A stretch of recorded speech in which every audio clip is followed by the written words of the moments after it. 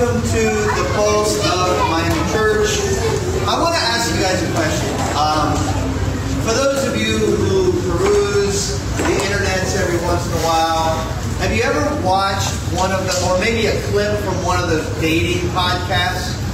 Those kind of like the Jerry Springer shows of today, right? So exactly. So, how many of you guys have watched one of those shows and there's like some girl on the show that's like, she's got an OnlyFans account, she's like producing pornography, putting it out, and she has a cross, like she'll have a cross necklace. And then one of the Christian panelists will be like, hey, wait, what is that cross about? And she'll say like, because Jesus is my Savior. He died on a cross for my sins. And then the Christian will be like, but if Jesus did that for you and you profess, why are you producing pornography? And this is every time. It doesn't matter what podcast you see, they always respond the same way. Jesus says you're not supposed to judge people and you're judging me, right? And it's actually a good accusation, right? Because what she's basically saying is you're being a legalist, okay? You're taking the grace of Jesus Christ and you're putting all these human rules on it. But for those of us who are Christians, it's like, well, wait a minute, like, but obviously the Christian's right in that situation. And so the question that I want us to ask today is, how can we tell the difference between legalism and godliness? How can we tell the difference between legalism and godliness? We've been studying through the book of Matthew, and Jesus has been challenging us. Jesus has been challenging us to actually to live according to the way that He wants us to live. Go ahead, right? So messed up. Here we go. Jesus has been challenging us to live the way that He wants us to live. And last week, we finished off with Jesus saying, and my yoke is easy and my burden is light. Okay? He's basically saying, following me, it is a burden, but it's a lot less than whatever burdens you've placed on yourself. But then you're going to run into people that are going to say things like, hey, how come you're not keeping the Sabbath? Some of you guys may have family members who are part of a church called Seventh-day Adventist Church. In Seventh-day Adventist Church, they go to church on Saturday and not on Sunday. Okay? Why? Because the Sabbath is Saturday, right? Like the Jews celebrate on a Saturday as well. That's what the actual Sabbath is. And so what they'll say is, if you look at the Old Testament, and you're supposed to be going to church on Saturday and not on Sunday, and if you're not going to church on Saturday, then you're not really saved. And so how can we tell the difference? Are they telling the truth? Or are we doing things wrong and they're doing things right? How can we tell the difference between legalism and godliness? Now, I want to qualify this. There's some people here who grew up in a Catholic church, some people Eastern Orthodox church. I love those churches, right? I love those denominations. One of the things I'll tell you is we wouldn't have the Bible today if it wasn't for those institutions. They protected the Bible when people were trying to burn and get rid of Scripture. However, there are some things that the Catholic Church obviously does differently than us. One of the things that they say is, you must confess to a priest. If you're not confessing to a priest, then you're out of step with where you need to be in your faith. But is that legalism? Is that legalism or is that godliness? How can we tell the difference between legalism and godliness? I knew of one denomination that said that it was ungodly to watch movies. It seemed a little extreme, right? I grew up in a Baptist church. I still consider myself Baptist. But one of the things that the Baptists will say is, drinking alcohol is of the devil. You're not supposed to have it.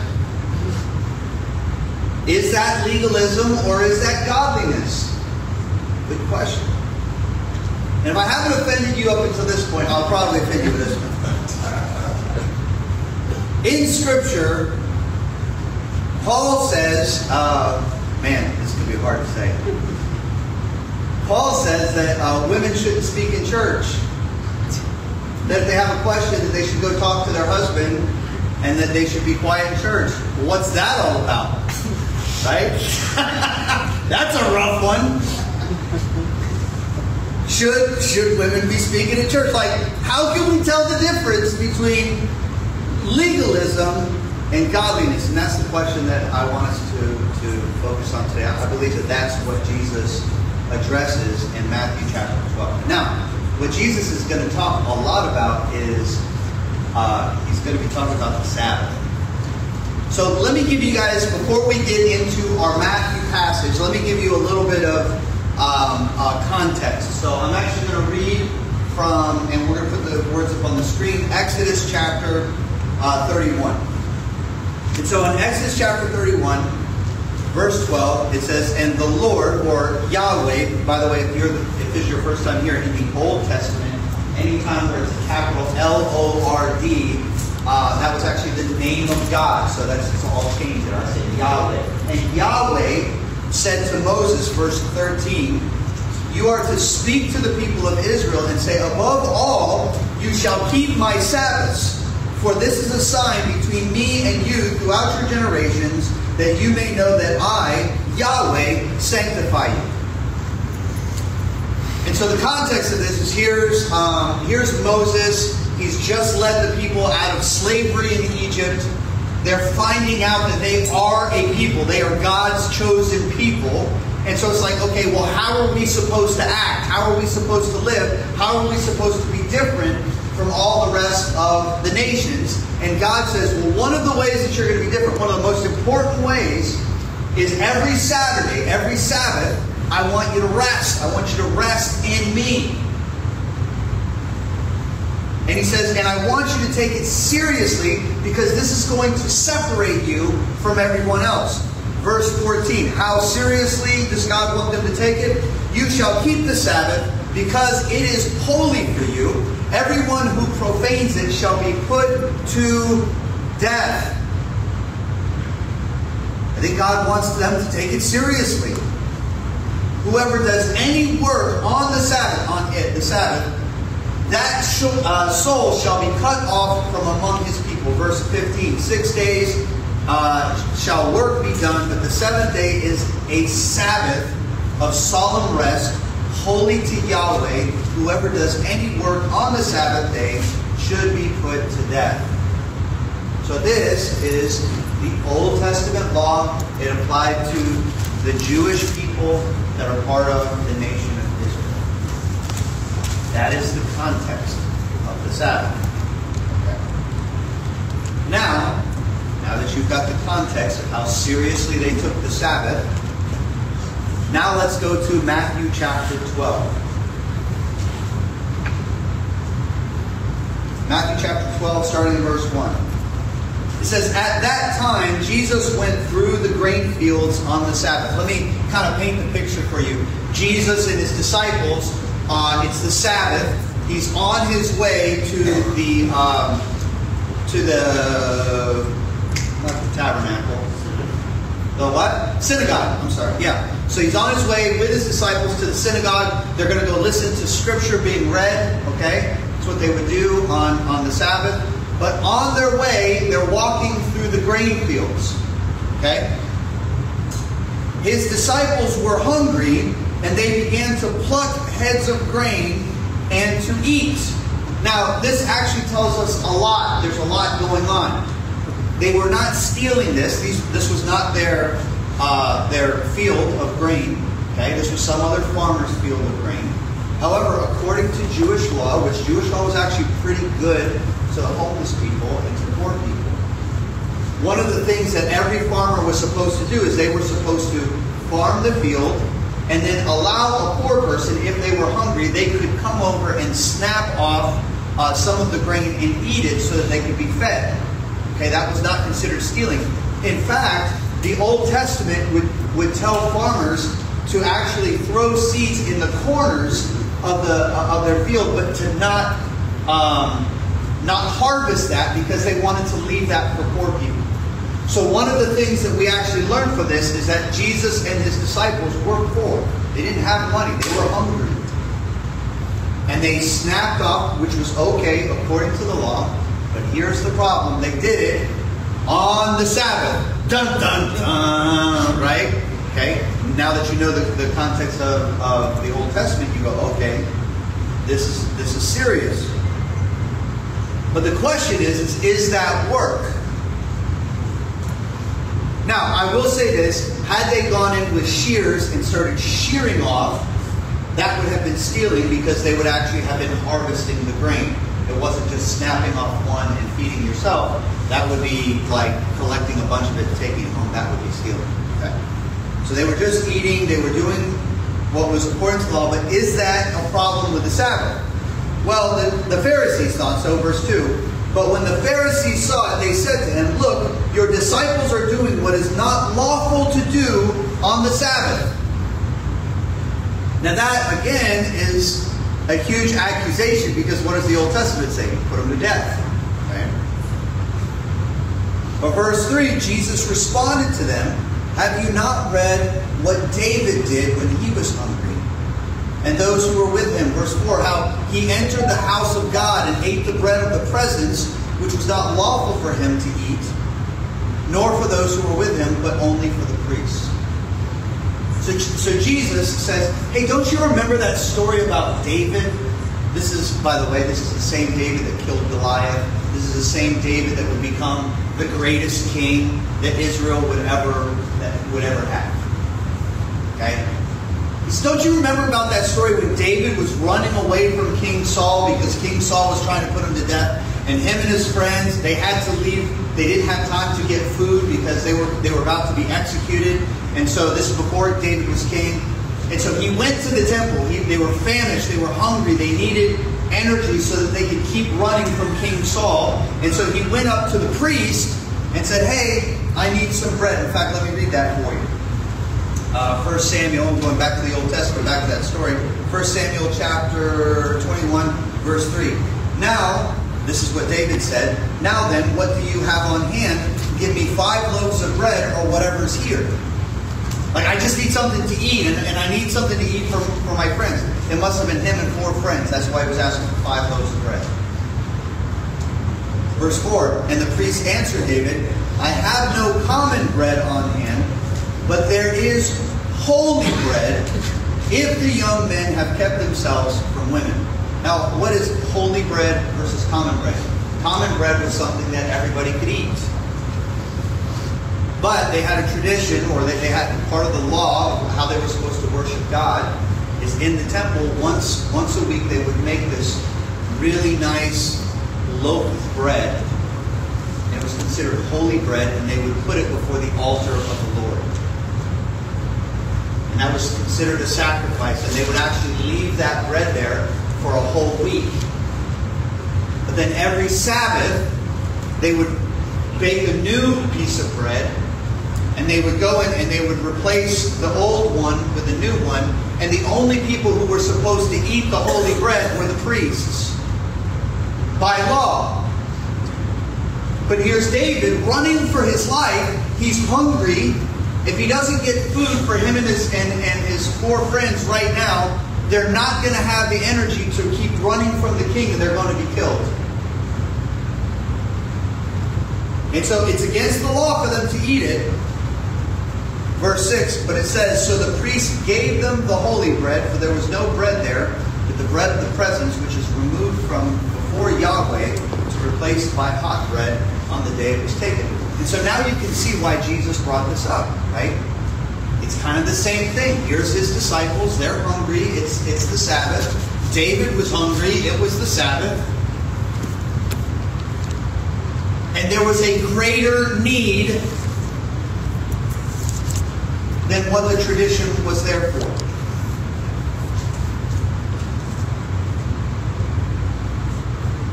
And so Jesus was basically saying, hey, if you as Pharisees make an exception for David, what about my disciples? And he goes on and he says something else. Verse 5, he says, or have you not read in the law, that means the Old Testament, how on the Sabbath the priests in the temple profane the Sabbath and are guiltless? Jesus is saying, don't you realize that there's somebody who works every Sabbath? It's the priests. The priests are working, but yet you don't find any guilt in them. In fact, I'll read from you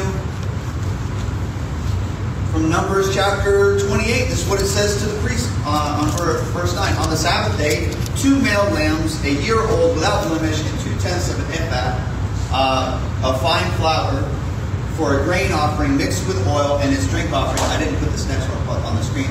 This is the burnt offering of every Sabbath, besides the regular burnt offering and its drink offering. In other words, the priests had to work harder on the Sabbath than they worked during the rest of the week. Now, as Jesus was saying, but you give exceptions for the priests, in the Pharisees' minds they would say, yeah, but they're doing something for the temple.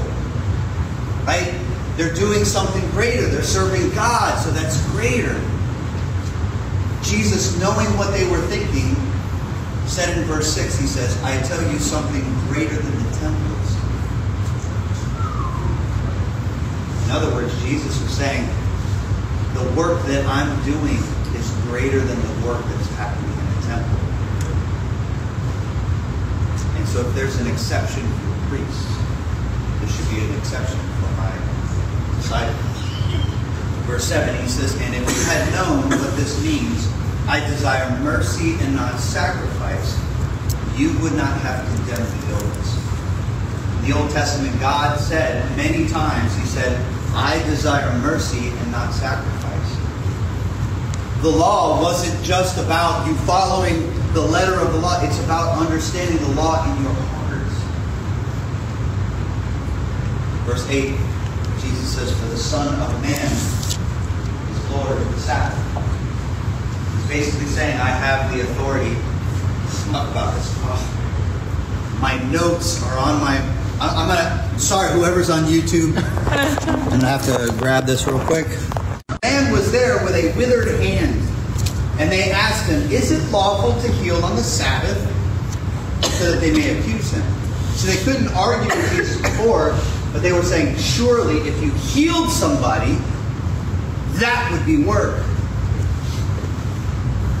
So in verse 11, Jesus said to them, which one of you who has a sheep, if it falls into a pit on the Sabbath, will not take hold of it and lift it out? He turned to those very Pharisees who probably owned sheep themselves. He said, you know what? You ever had a sheep fall into a pit? Are you telling me that you wouldn't do that on the Sabbath to lift them out? And then, verse 12, he says, of how much more value is a man than a sheep? So it is lawful to do good on the Sabbath. And then, to add insult to injury, verse 13, and then he said to the man, stretch out your hand. And the man stretched it out, and it was restored, healthy like the other hand. Verse 14, the Pharisees went out and conspired against him on how to destroy him. And so here's Jesus. He's saying, listen, you guys are making things too complicated. That was not the heart of God from the very beginning. It was not to make things more complicated.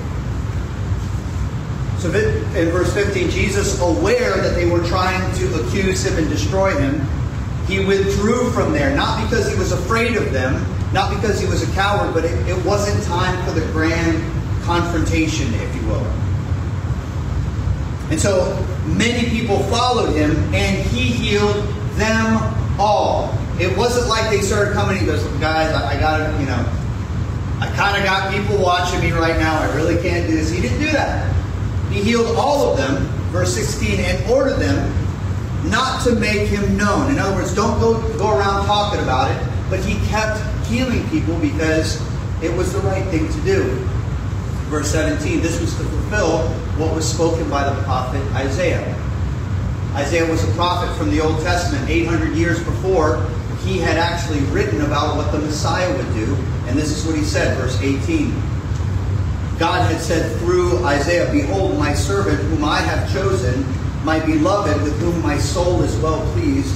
I will put my spirit upon him, and he will proclaim justice to the Gentiles." Right? This heavy burden from the Sabbath was that Jesus was actually proclaiming justice. Verse 19, "He will not quarrel or cry aloud, nor will anyone hear his voice in the streets." Okay? Jesus was not going to be a brawler, but instead he was gentle. Verse 20, "A bruised reed he will not break." If any of you have ever been out to the Everglades, you'll see sometimes there'll be like a plant, and if it's bruised, okay, if you're not super careful with it, it'll break. And what it's saying is that the Messiah would be so gentle that he would not break people who are already broken. And continuing, "And a smoldering wick he will not quench." So have you ever had a candle go out, but right before it goes out, there's no flame, but there's like a little piece of light, and there's smoke coming out, and if you do anything, it's done. What Isaiah was saying is that the Messiah that will come, he will be gentle until he brings justice to victory. Verse 21, "And in his name the Gentiles." And so back to my original question, how can we tell the difference between legalism and godliness? And here's what I find in Scripture. Jesus simplifies life. Jesus is not here to complicate your life. He simplifies your life. Later on, Jesus actually says the Sabbath was not made for man. The man was not made for Sabbath. Sabbath was made for man. In other words, man was not created to serve the Sabbath.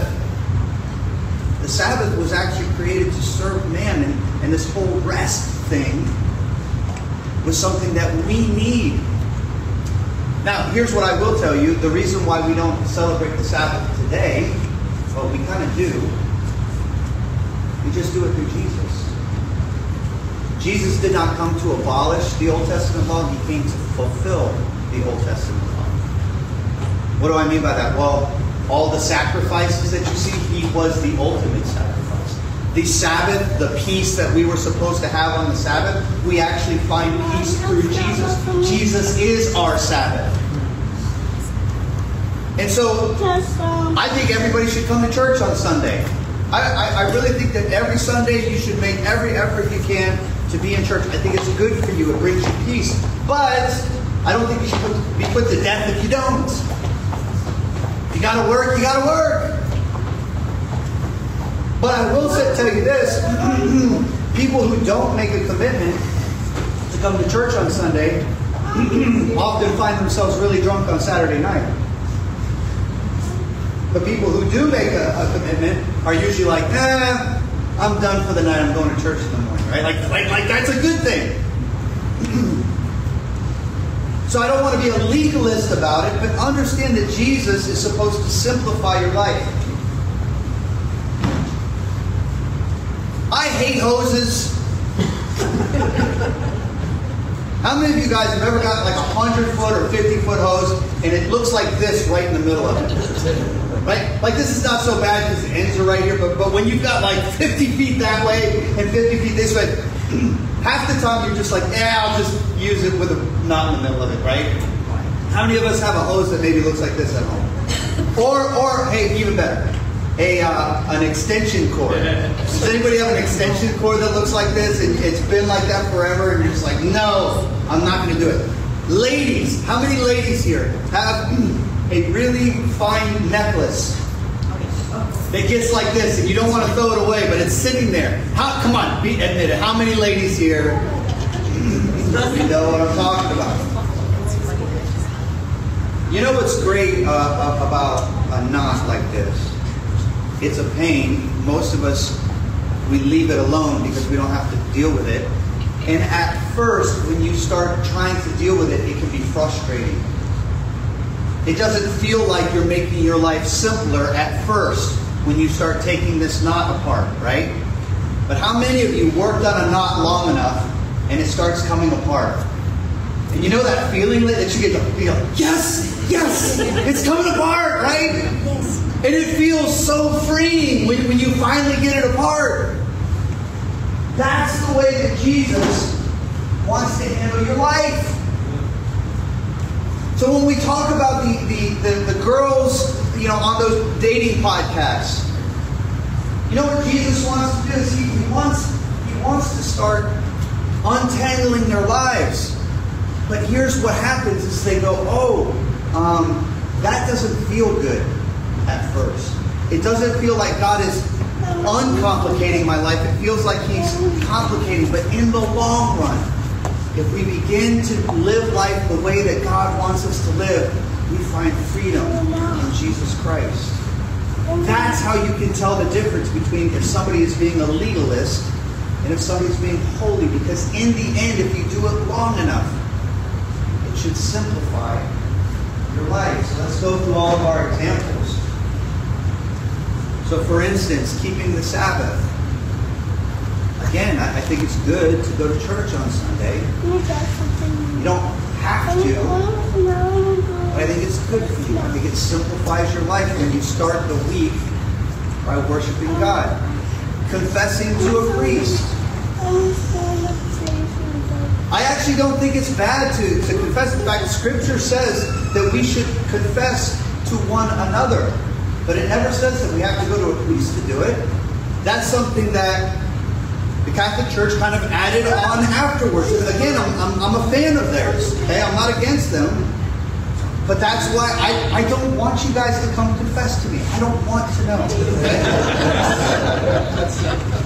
Find a good friend of yours and work it out between the two of you. Okay? Because at the end of the day, Jesus simplifies your life. He doesn't make it more complicated. Not watching movies. I'm sure that there's a lot of movies that we probably shouldn't watch, but that's something that we should make that determination on our own. Jesus simplifies your life. When the Southern Baptists, that's how I grew up. Don't drink alcohol.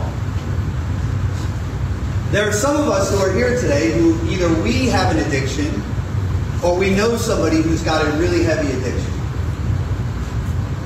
I can see where if you had a small town and everybody had like this really bad addiction to alcohol, and then the small church inside that little town said, you know what? We're going to take a stand. We're not going to drink alcohol to be an example to those who are suffering right now. I think that's a good thing. But then for that church to go visit another church in the next town over that doesn't have that same problem and say, well, you guys are sinning because you're not having... I think that's wrong. Because Jesus is not here to complicate your life. He's here to simplify your life. The one that all the women are waiting for. Speaking in church. I used to explain that one away. But you know, I've been a pastor for the last 20 years. And every married woman who is a Christian, I've never met a married Christian woman who doesn't want her husband to be the spiritual leader of the household. And I haven't met one yet. Maybe, I'm sure that there's one out there. But almost every one of them has a desire. I want my husband to be the spiritual leader of the house. But over and over again, over the last 20 years, I've had women who have husbands who are going to church. They come up to me, the women come up to me and say, hey, I've got this spiritual question. And I'm a pastor, and I'm a Bible geek, and so I'm like, let's talk about Scripture together. But I'm going to be honest with you, over the last year, I've started to get convicted. Like, it's not right to leave your husband out of this process, right? And so I've started, if it is a married woman who comes up to me and says, hey, I've got this spiritual question, not being a jerk about it, I just go, you know what? Go talk to your husband. Ask him. And the response is always, well, he's not going to know. And I go, yeah, so have him come talk to me. So that he can become the spiritual leader that you've been dying for him to become. You see, it's not supposed to complicate your life. It's supposed to simplify. Read with me Luke chapter 11, verse 28. He replied, blessed rather are those who hear the word of God and obey it. Church, I'm going to tell you right now. Following Jesus, it's not easy, but it is simple. You guys know the difference? It's very simple. It's not easy, but it's simple. Jesus was the simple. Let me go ahead and close in a word of prayer. Let me have the band come up, and Raul's going to do the Lord's Supper with you guys. Let's close together. Dear Heavenly Father, I just thank you so much today, Lord. I think that a lot of us, I know almost every single one of us, are leading a more complicated life than we need to. Lord, I believe that you want to simplify our lives. But we keep saying no, because maybe it's uncomfortable. Lord, help us to tell the difference between legalism and holiness. Lord, I pray that your Holy Spirit would speak to us when somebody is trying to get us to do something that's not necessarily biblical. Maybe it sounds biblical, but it's not actually biblical. But at the end of the day, Lord, I pray that we would submit to you, because at the end of the road, Lord, I believe that it is your heart. You don't desire sacrifice. You don't need the pain of jumping through a bunch of hoops, Lord. You want mercy for our lives. And you want us to live a life of simplistic love of you and of our families and of the people who are around us. Lord, I pray that you would help us to begin to undo that knot so that we can lead the simple life that you prayed for us.